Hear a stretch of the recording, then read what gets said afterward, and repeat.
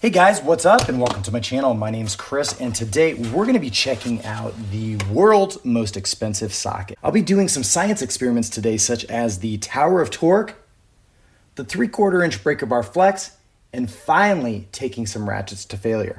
For more information about this product and any other rentals, repairs, and calibration for your next specialized high torque situation, check out Torque Tools Inc. There will be a link down below in the description. What makes this socket from Rad Torque Systems truly unique? Well, I'll tell you. It's the built-in torque transducer, which tells you how much force you apply to a fastener.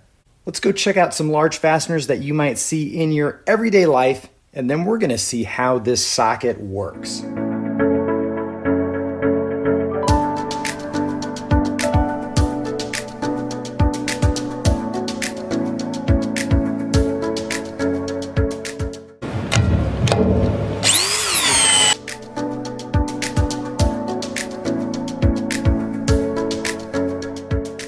So we're going to start things off with the Tower of Torque. We have our smart socket connected via Bluetooth to a digital device that'll allow us to graph and keep all of our information.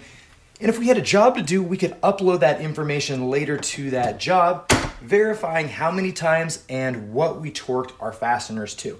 So we have a manual clicker torque wrench here. We're going to go ahead and click this to 100 foot-pounds. This is going to get us a baseline for our Tower of Torque. You can see right on 100 foot-pounds, and we're going to do this 3 times. 100 foot-pounds, and one more time.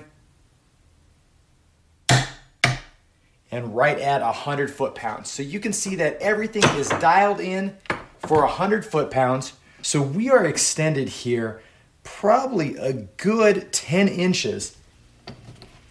So we got our Tower of Torque here set up. We're gonna go ahead and put our torque wrench on here. We're gonna go ahead and see what this does when we hit it at 100 foot-pounds.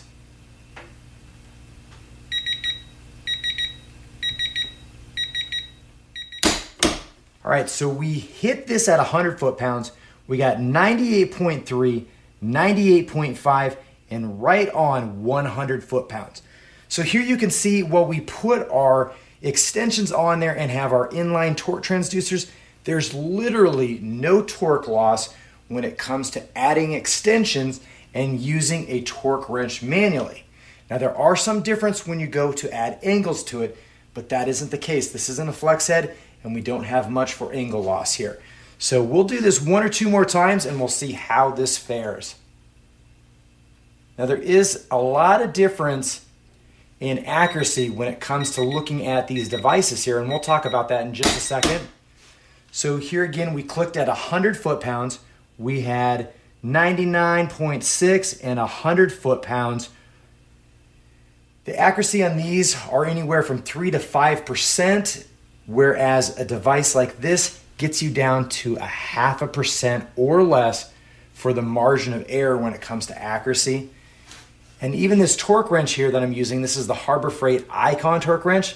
This has a 4 to 6%.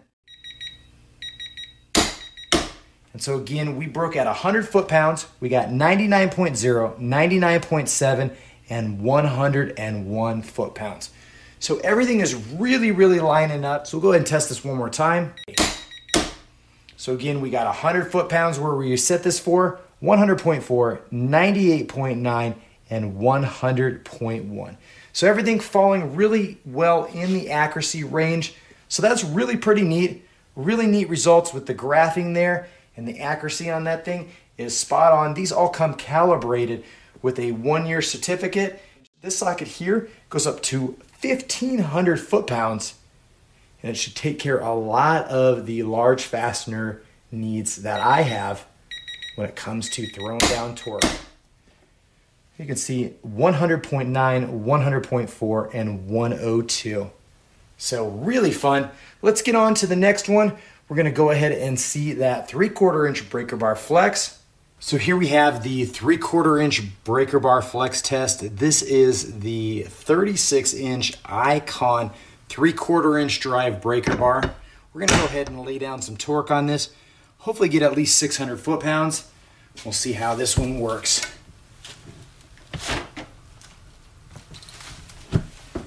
All right, so we laid down 578 foot-pounds. We're gonna go ahead and try that a couple more times.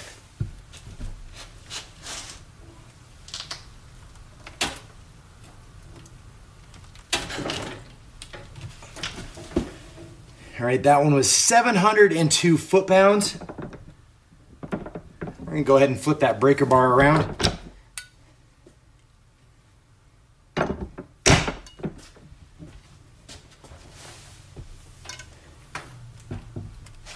Oh yeah, look at the flex on that bad boy. 725 foot-pounds. So good little amount of flex on that. Just throwing down a ton of torque. So here we have the 40-inch Capri tool, 3/4 inch drive breaker bar. We'll go ahead and see what this will lay down for some torque and how much flex we get in this guy. Oh yeah, feel that flex. So 748 foot-pounds. So interestingly enough, this is a 40-inch breaker bar versus the 36-inch. There's really only about 2 inches of difference when you measure these out.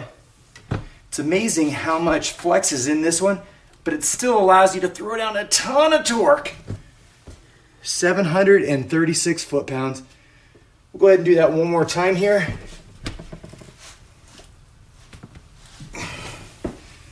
$704. So that's a lot of torque on there. We'll go ahead and try the Harbor Freight Icon one more time here.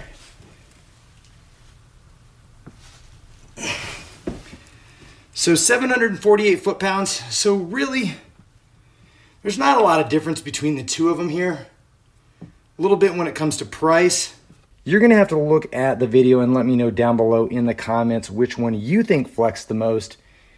And really, which one of these is best for you? That's gonna come down to price. That socket, it's able to take 1,500 foot-pounds. These things, they're rated for about 1,000 to 1,200 foot-pounds. You know, these are gonna be able to handle everything you need to throw at it every single day. So let's go break some ratchets on this thing and see how it holds up. So we definitely wanna test out some ratchets here. We got the Kobalt ratchet from Lowe's, as well as a Stanley Blacken Decker Craftsman, and we also have a Sears Craftsman. So we're gonna take those to the torture test and see how they perform, what kind of foot-pounds we can expect on these things, and to see how this socket takes it. So we're gonna go ahead and take some ratchets to failure here. We have the Kobalt 90. This is a pretty relatively budget-priced ratchet. You can get this for a great deal when it comes to picking up one of their sets. We're gonna go ahead and do some test pulls on this. You can see 100 foot-pounds, 136 foot-pounds, 177 foot-pounds. So really, this ratchet, it's gonna be able to solve all your little problems without any issues. It really only comes down to what's the longevity of something like this, because it's able to take 192 foot-pounds. ASME spec on like a 19 millimeter or 3/4 inch socket is going to be around 185 foot-pounds, and the ratchet itself for ASME spec is going to be around 150 foot-pounds. So we were able to achieve everything that we would expect. Let's go ahead and take this thing to failure and see how it performs.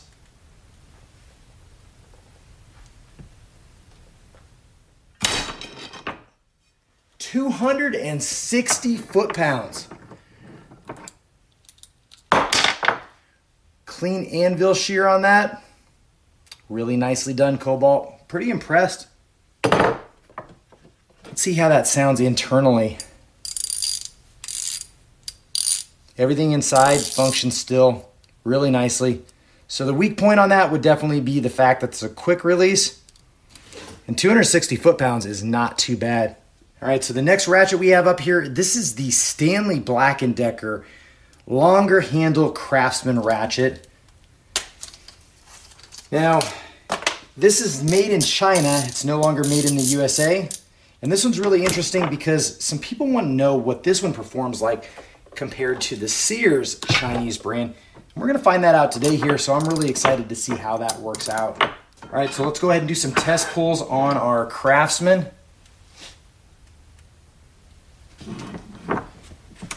Now this is a 36 tooth ratcheting mechanism.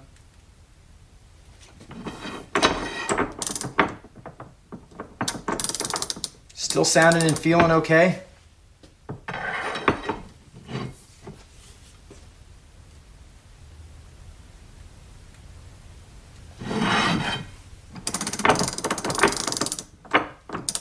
Yep, still no issues. We're gonna go ahead and take this up to about 150, 185.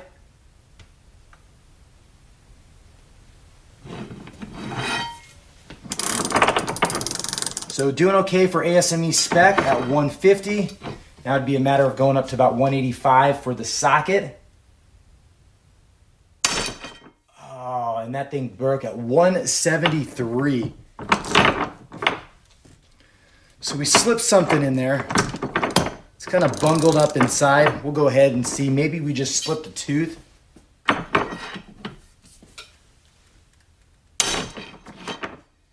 $133. So really disappointing to see results like that.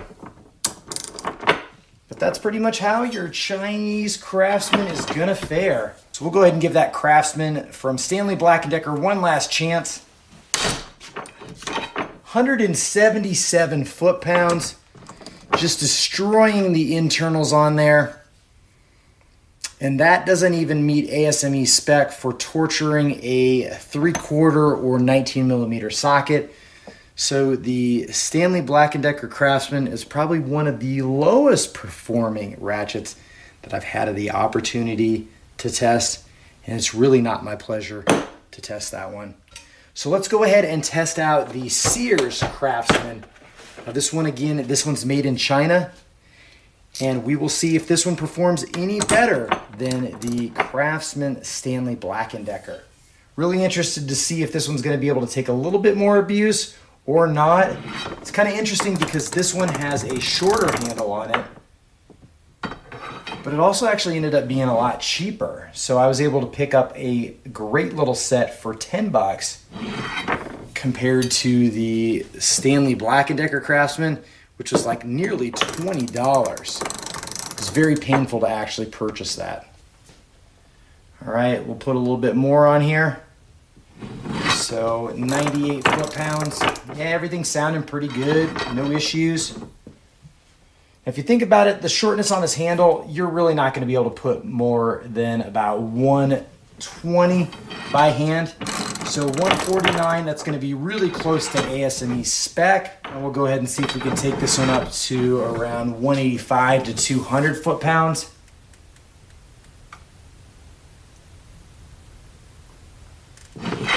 So we got 185 from the Sears Craftsman. So that one is definitely able to take a little bit more torque than the Stanley Blacken Decker version. We're gonna go ahead and take the Sears Craftsman to failure.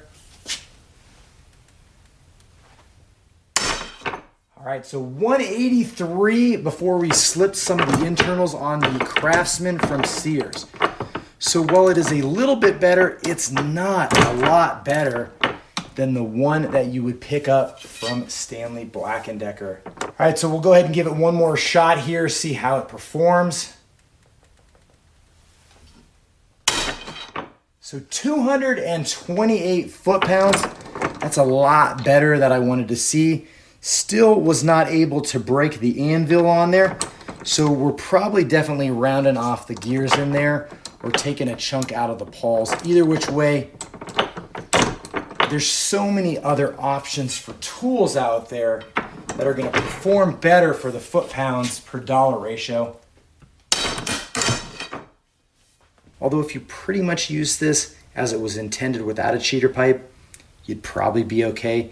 It's just that those square, boxy, rectangular handles, they're just not very comfortable. So guys, we had a lot of fun today. Really neat testing out the 3/4 inch drive breaker bars. We had the Capri tools as well as the Harbor Freight Icon, and they performed really, really well. Not disappointed in either one of those. Have no problems recommending either one of them as being a decent 3/4 inch drive breaker bar. When it comes to looking at the Craftsman and the Kobalt ratchets here, The Kobalt one from Lowe's definitely performed really, really well. No problems with that one. But these Craftsman ones, man, they have been probably the worst performing ratchets out of all of them that we've tested. We had the Sears Craftsman China-made ratchet, as well as the Chinese-made Stanley Blacken Decker Craftsman, and we saw that the Sears one performed slightly better than the Stanley Blacken Decker, but not by much. Both of those, unless you're getting those really, really cheap, I probably personally myself would pass on those. You guys are going to have to make your decision on those. Why don't you comment down below what you thought about the performance of those ratchets, as well as we did that tower of torque, which is really neat, stacking up our inline torque adapters and testing out our torque wrench and seeing how accurate this thing was, as well as minimal to no torque loss when we stack that up. Pretty interesting results.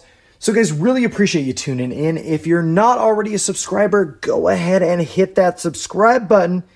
Comment down below what you thought of this video. Let others know what your experience with some of these tools are and what you thought of the performance of this Rad Torque System $3,000 socket.